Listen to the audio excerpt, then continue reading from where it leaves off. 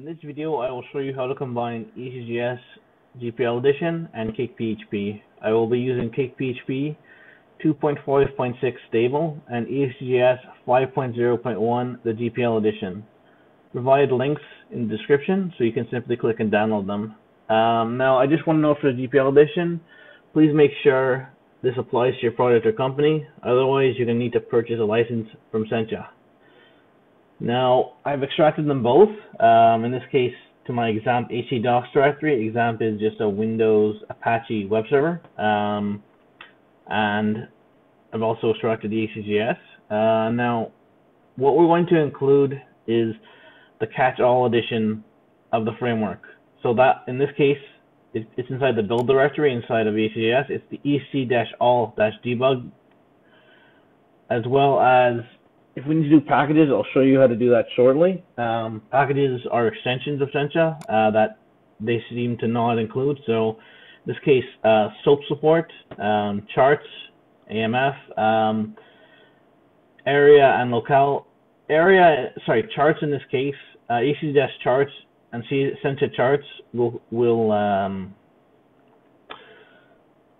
they are not the same package. But they perform the same function, so you really want to have one or the other. That's just a side note. I personally use them a lot. Okay, so to start with, I'm going to copy the ec-all-debug into my app, webroot, and JavaScript JS directory. As well as I'm going to choose the crisp theme.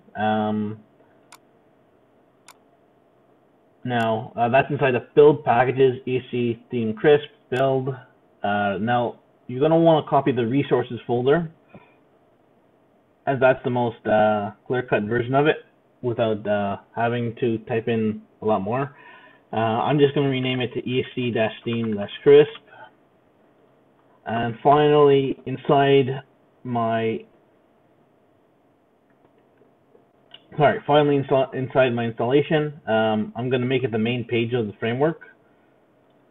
So, as is my CakePHP installation, this is the only thing that it does. Right now, this is the CakePHP default home page. It's going to show you more or less what you want to do in order to install it. For example, do you have a DB connection and whatnot? I'm going to presume that you've already done this. If not, you can go back to this afterwards. I'm going to rename it just so it doesn't go to that now. And now I'm going to add my own. Sorry,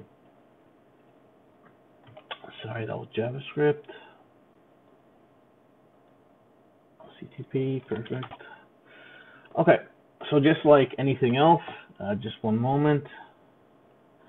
We're going to want, in this case, we're going to want to set a doc type to HTML, implying HTML5.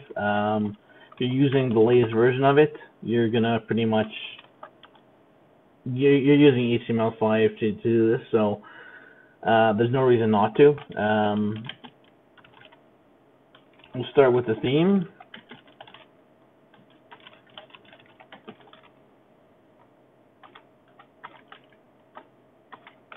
In this case, my ID does not recognize my folders. I'm just going to say that ahead of time, so don't worry about it saying that the folder's not there. ec-theme-crisp.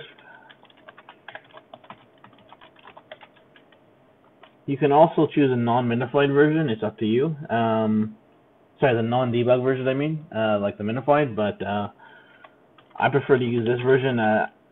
Just in case I need to make changes or whatnot.